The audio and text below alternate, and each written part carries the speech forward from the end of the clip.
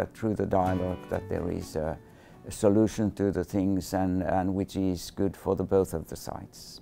Finland is supporting all the dialogue that is happening between the Republic of Korea and the DPRK.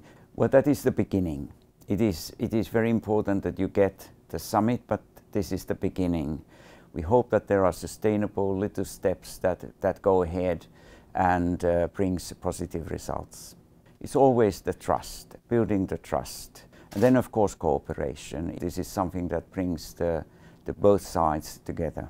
Bigger world community is coming along, and it is not only for the Koreans, but it is a thing that brings stability for the whole region.